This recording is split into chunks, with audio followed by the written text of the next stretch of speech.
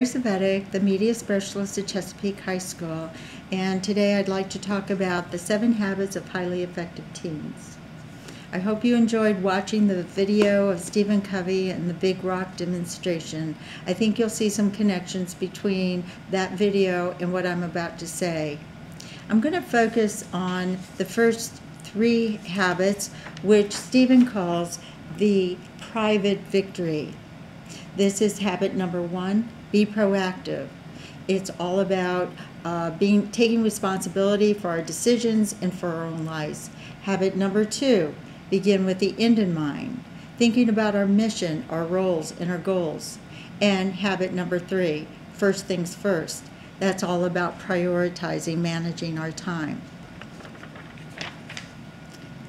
The next thing you'll see is found in this little book called the 7 Habits of Highly Effective Teens workbook, and it's called The Great Discovery.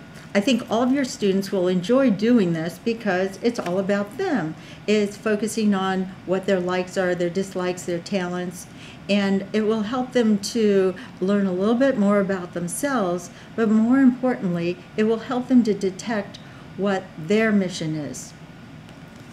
Okay, the next thing is the time quadrants.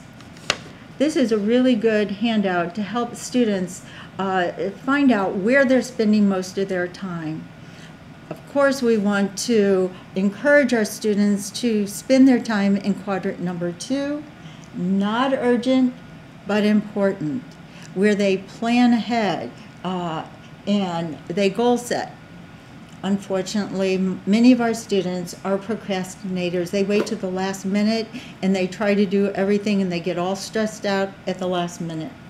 Many of our students are yes men, meaning they're going to follow the crowd.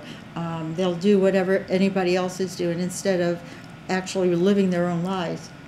Quadrant number 4, the slacker. The kid that stays up till midnight playing video games, majoring in minor things. What we can do to help encourage students to spend most of their time in quadrant number 2, the prioritizer, is the Stephen Covey or the 7 habit calendar. And the way the calendar works is you review your mission, 2, review your roles, because as demonstrated in the video, our roles are our big rocks, and it's all about relationships. And then 3, identify our goals. So here, the first thing he has up here is our role as a healthy person, because without our health we can do nothing. What one thing can you do this week to be a healthy person? And then writing down the rest of our roles, and then think of what one thing can you do this week, what one big rock can you have that will make a difference in each of those roles.